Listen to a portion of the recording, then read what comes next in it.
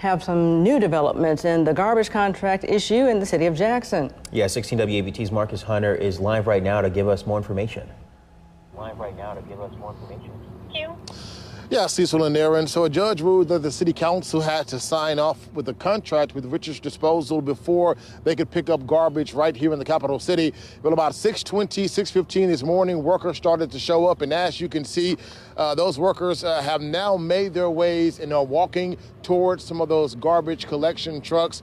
And they're hopping in and they're starting to crank these trucks up. It's only been about 5 minutes since the truck started to get cranked up in order to go out on their routes early this morning. Now, again, we have seen several dozen workers who are in their uniforms, and we've also seen several dozen worker cars out here.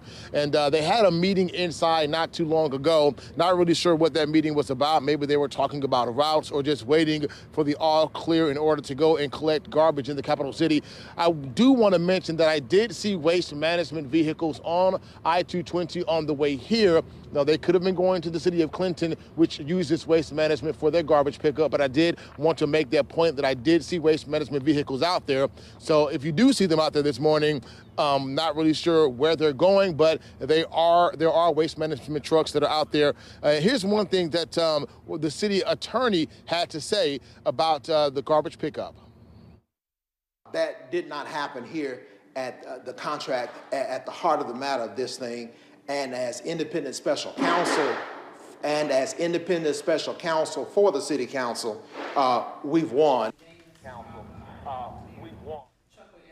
And that was referring to the city council not approving or never approving the emergency contract that was signed with Richards Disposal back in February. Now, a circuit court judge said yesterday that the city council has until Monday to produce copies of the minutes of its meeting and present them to the mayor. And the mayor says without those official records, he cannot object to or approve any actions the council has taken regarding the garbage contract. So again, Richards Disposals, the trucks, they've been cranked up, and we're going to have to see if they're going to be out there picking up garbage here in the capital city today.